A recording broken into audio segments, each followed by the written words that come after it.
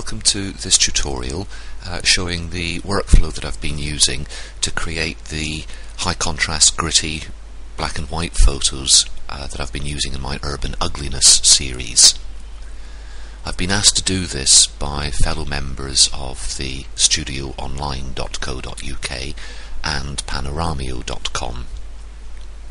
What you're going to see in this tutorial is how I create 3 exposures from one raw file. 3 TIFF files are the output from this first step, and then using those 3 TIFF files I pull them into Dynamic Photo HDR, where they're combined into one high dynamic range image, and this is then tone mapped to create one JPEG output file. That JPEG output file is then pulled into Photoshop, where the black and white conversion takes place. So without further ado, let's go about creating the 3 separate exposures, the 3 different TIFF files. Just draw your attention to some of the qualities of this particular image. Have a look in this area, in the sky area, and you'll see that I don't have a huge range of tones showing there. It's rather overexposed. The shadow areas, they're not too bad, but again I'm not seeing a huge range of tones there. The middle's not too bad. Okay, what am I going to do to adjust these? Well, I'm going to be using the exposure compensation to create 3 different exposures. Before I continue, it's just a feature of the this particular video, the screen size, the dimensions being used, that unfortunately we can't see the histogram down here. If I flick over to the Batch Convert tab, we actually do see the histogram. I was saying about the overexposed sky area. Well, we can see in the histogram everything's bunched up towards the right there, and if we look in the shadow area, it's not too bad, but again there's a bit of bunching going on down at the left hand side. Okay, back to the correct tab, and for this first range of settings, all I'm going to do is change the exposure compensation to bring up the detail in the sky. Now, I know from preparing to do this video that I really need to be working down at the minus 1.75 to get the sky detail about right. So let's just slowly bring that down. Minus 1.567, and I'll do the last little bit by hand. 0.75. Now you'll see that there we have a lot of nice range of tones in the sky. I'll flick around to the Batch Convert tab. We see in the histogram that now I have no bunching towards the right hand side. Okay, I have for the left hand side, but that'll be sorted out in the combination of the 3 different exposures. Okay, so that's the first exposure set. So I click here so that I can make a different set of range of settings. So okay, I know that I just need to set it back to 0 to get the mid-range about right, and again I'll do the last little bit by hand, and that gives a fine range of tones in the middle, in the mid-range. And then take another snapshot, and we'll set the exposure now for the shadow areas. And once again, I know from looking at this previously that plus 1.5, plus 1.75 brings out the shadow details that I'm after. So 1.73, and again the last little bit by hand, and round to the Batch Convert tab, so you can see that in the histogram I've pulled out the left hand side by increasing exposure there, so that I've got a fine range of tones in the shadow areas. So that's my 3 different exposures set, and now I just have to create the output files, and I do that by clicking here, and you see in the Batch Convert that the first one's being converted, second one, and then the third one. And once that's completed, that's the first step out of the way. So what you'll see in the next section is these three TIFF files being pulled and combined using Dynamic Photo HDR. Okay, this is the second step in the workflow, and in this step we bring in the three different exposures from the one raw file, those three TIFFs that were created earlier, combine them into one high dynamic range image. It gets tone mapped, and the resulting JPEG is then further processed in Photoshop.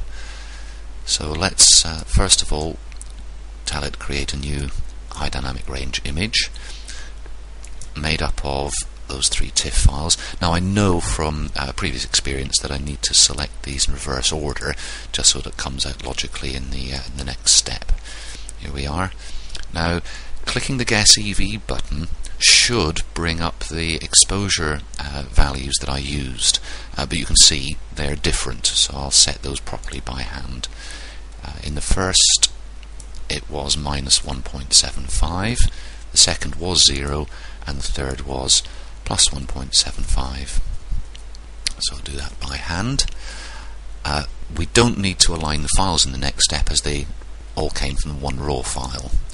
If you'd been creating from actually three separate raw files or more, then you would want to align them in the next step. Okay. Now we'll just wait for it to create the HDR image, and in a moment you'll see at this size of video you won't see a huge amount, but that's the limitations of recording in this way. Okay, so the preview shows us the full image, and we just click in there. We can see, okay, we've got a nice range of tones in the sky. Doesn't show up too well here, but when it's tone mapped in a little while you will really see that. Okay, so click on the tone map button.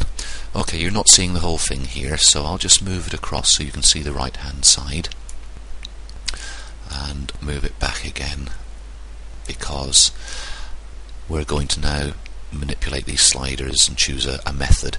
By default it comes up as eye-catching, but for my workflow I've been working with ultra contrast, and you can immediately see the sorts of effects that's having on the sky and in the texture of the brickwork. Now I'm going to first of all, natural saturated, pretty much I leave that alone for this workflow. There's one end of the scale and there's the other. As I say, I tend to leave that alone in this workflow. Vivid colors, well, what I'm going to do is I'm going to set the vivid colors so that I get the sorts of contrast that I'm after for the various parts of the image.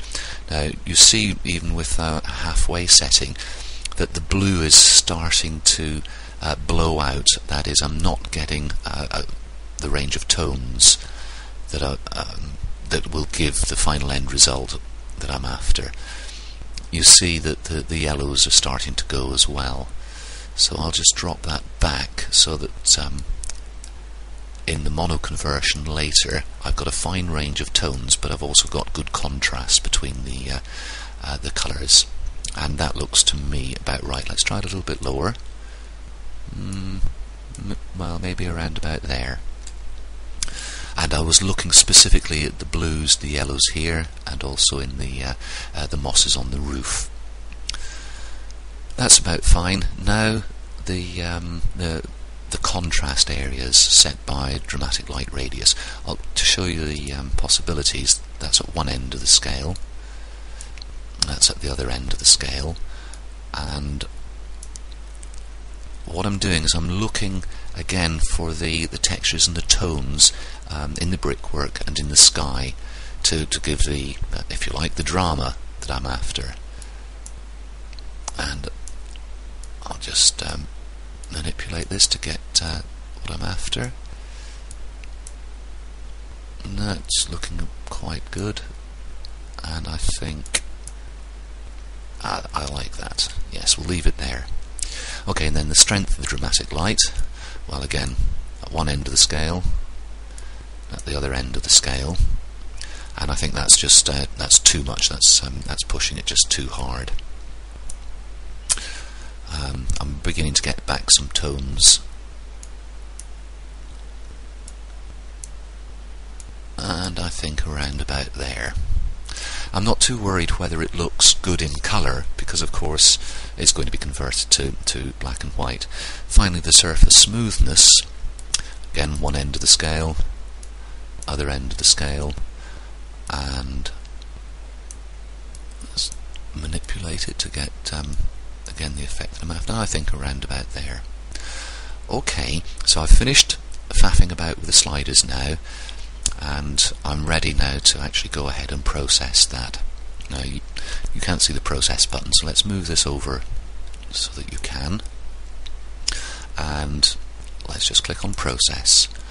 Give it a name, and in good old tradition I'll just call it test. And here we are, it's all being processed, and once that's completed, that JPEG output file will be pulled into Photoshop in the next step. Okay, so that's all for Dynamic Photo HDR.